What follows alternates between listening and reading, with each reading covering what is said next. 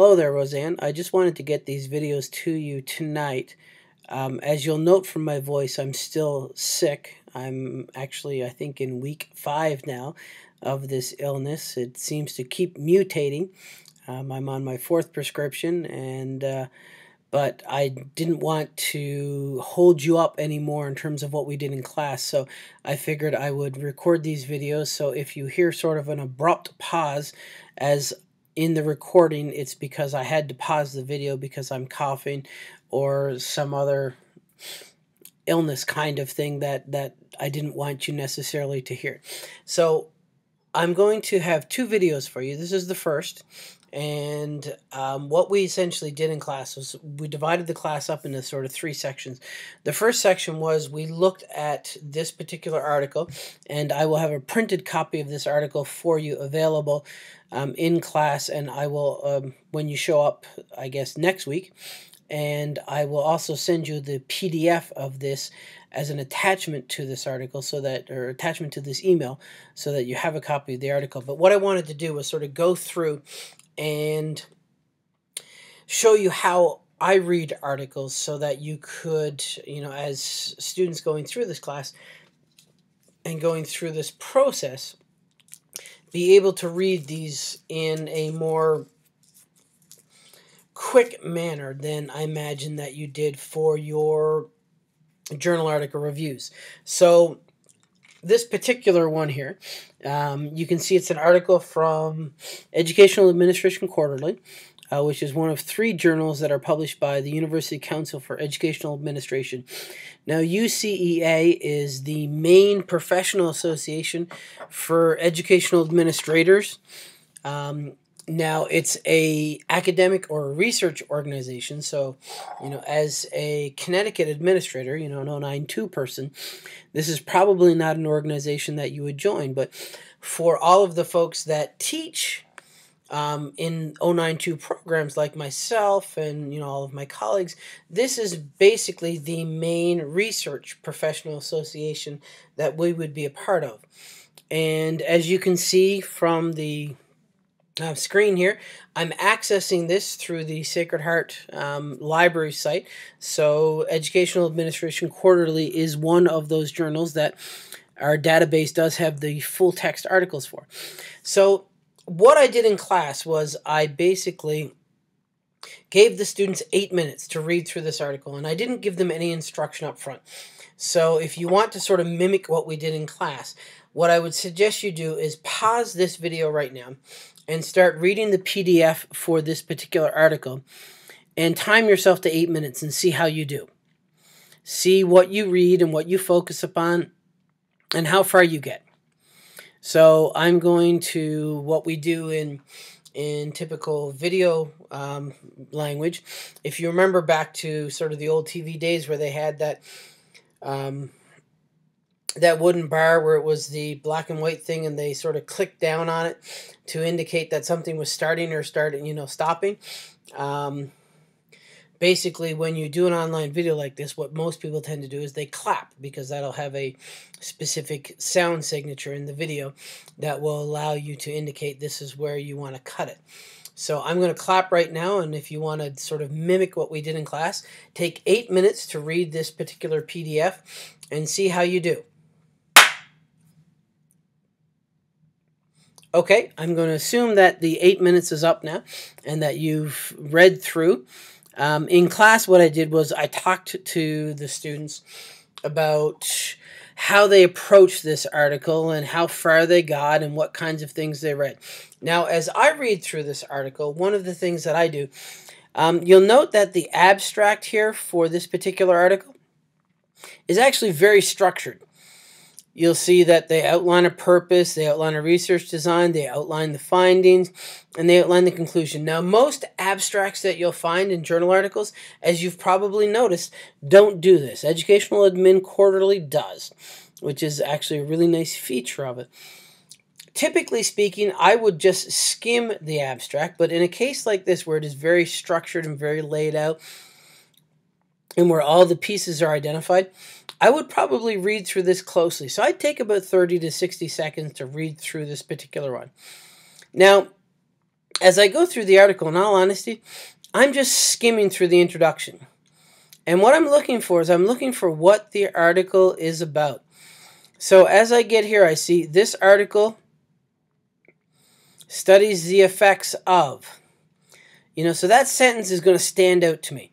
So as I skim through the introduction, I'm going to notice that particular sentence.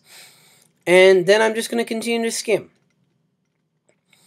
And what I'm looking for is essentially, what are they researching? And you can see here in the last paragraph of the introduction, they tell me that here's the specific, actually in this case, 2 research questions that they are interested in. So I've taken about 30 to 60 seconds to read the abstract. I'm going to take about 30 seconds, maybe 60 seconds, to skim through the introduction to see what that purpose of the study is and sort of that overview of the article that they talk about. And if you remember the class that we had in the library, I went through the structure of an article, and one of the things I said in a good introduction was they'll give you a sense of what the article is going to be about. So this set part here, where it gives me the 2 research questions, along with this part here where it tells me what the study was about, that is exactly what I'm looking for in the introduction. And it's going to take me about 60 seconds to skim through and find it. Now, after that, in all honesty, unless this is an article that's right up my alley, that this is the exact topic that I am interested in pursuing for my own research study, I'm not going to read a lot more beyond the introduction in terms of what comes next. So in this case, we've got a theoretical framework. If you remember when we were in the library, I talked about how often you might see a conceptual framework here, or you might see a literature review here. If this is a topic that's right up my alley, that this essentially is the study I want to do, I just want to do it in a different context, a context that's more personal to me, I might read through this theoretical framework or through this literature review. Otherwise, in all honesty, I'm skipping all this stuff. So the bottom part of 98, all of 99, all of 100, all of 101, and the first part of 102, I'm skipping all that. That is not relevant in terms of trying to figure out what this article has to say. Now, as I look through the methodology, or in this case they call it the method in terms of the heading, what I'm looking for here is I'm looking for some key information. So I'm looking for the type of sample that they have, and if you go through, you'll see that there's not a lot of information. They tell you about the sample, but they don't tell you about the sampling procedure. And if you remember back to the article review format that we did, we were looking specifically for the sampling procedure. But I'm going to be looking for keywords. So some of the keywords that are going to jump out to me, for example, a case study design. So that's the specific methodology that they're using, is a case study design. And in particular, they're citing yin, which for someone like myself who has a background in methodology, yin is going to mean something to me. For your purposes, the whole fact that they're looking at case study design as opposed to ethnography or a randomized control trial or some other type of methodology, that's what's going to stand out to you. Now, all of this other information, while it's useful information to know, it's not necessarily critical to your understanding of the study. So I'm just going to skim through this to see, what it is they're talking about. But I'm not going to spend a great deal of time looking through all of this information here in the methodology. Now, when we get to the subsection on data collection, I am going to look at this a little bit. I want to know where their data comes from. So you can see here, they have observations. Let's see what else they have. They have interviews that are here.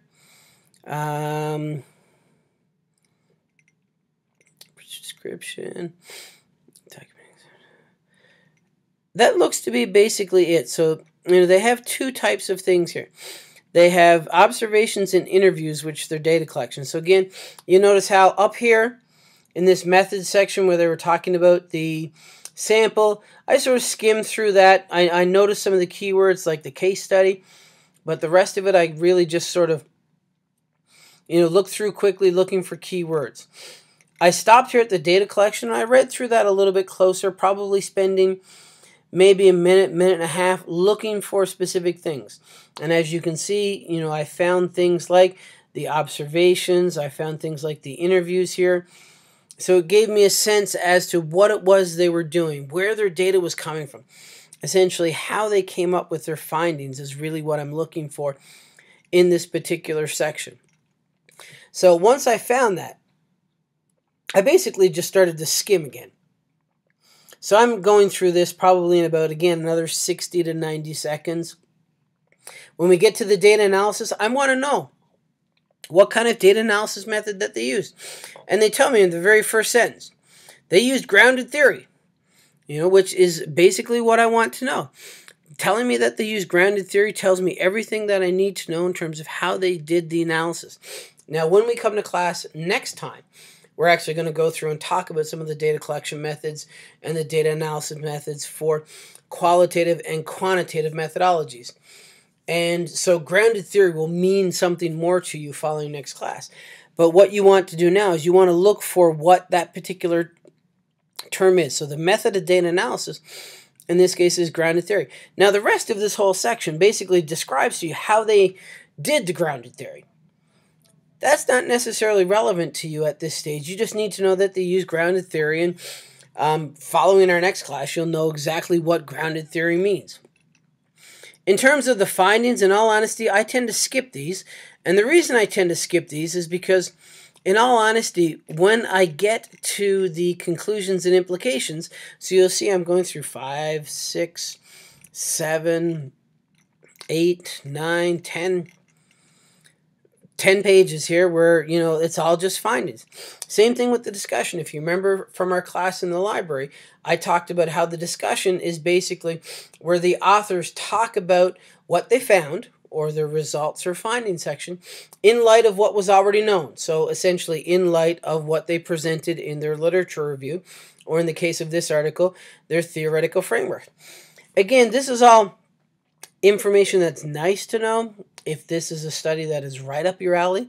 But if this is just a study that is on the topic that you're interested in, but not necessarily it's the exact same thing you want to do, again, I would skip all this discussion. So I'm looking at page 120, 121, 22, 23, 24, or at least half of 24. All that I can really skip. This is where I want to start reading closely. And in all honesty, of all of the sections of the article that we've looked at thus far, it is this section that I probably read the closest, because you'll see here in these first couple of paragraphs, what the author does is they essentially describe everything that they found. So everything that you would have read in the previous 8 to 12 pages is summarized in these first couple 3 paragraphs here. So this is really where you want to read closely, because this is the genesis of the article. If you go back to the abstract, one of the things that they had in the abstract was a little, I think it was 2 sentences on the findings. So let's go back and take a look. Yeah, so they had a couple of sections here on the findings, and essentially what this was, everything that you see in the summary is outlined in these 2 sentences. Actually, I think it's only, now that I'm looking at it, it's only a single sentence. No, it is 2 sentences.